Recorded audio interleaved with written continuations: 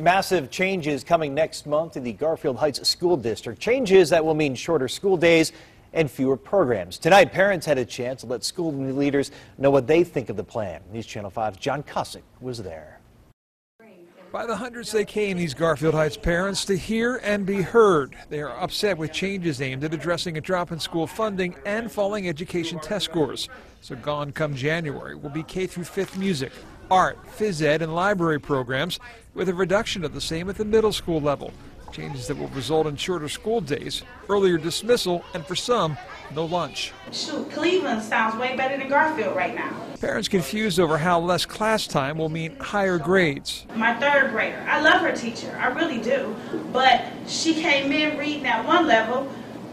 Time progress report came, she dropped 2 scores. The superintendent says the changes will give teachers the prep time needed to meet their education goals. Under the current resources we have and the number of teachers we have, we're spread way too thin to make that improvement happen and happen quick enough. Parents directed their pleas to the board and to each other, urging one another to work to pass their first new levy in 20 years, not move to a new district. If you are sitting here with your faces poked out and got an attitude and blaming the school system, you better look in the thing, because it's not getting better, you all. I don't care what district you move to, it's not getting better. Garfield Heights voters will have the opportunity to vote on a new levy in March. The problem is, even if it finally does pass, the money that it generates won't be able to be collected until January of next year, meaning the changes announced tonight will be in place for some time to come.